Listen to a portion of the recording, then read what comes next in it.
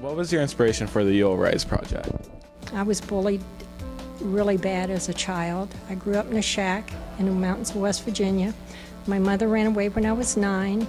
I was poor and skinny and ugly and motherless, and I had one bully that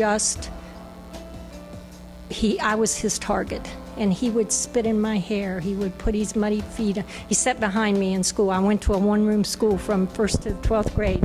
I know that's a hard concept for young people, but one day the teacher asked us to do a drawing of a phoenix. I drew this drawing, and she chose it as the best, and she hung it up on the wall, and she went out of the room for lunch. And when this bully knew he had me alone, he ran up, he took the drawing, and he tore it up, and he threw it up in the air, and he said, "You're too stupid to ever be an artist."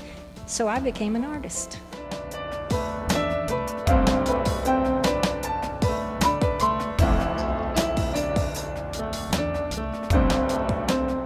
The Phoenix is what we use as our logo for the YouWillRiseProject.com because it's rising from the ashes.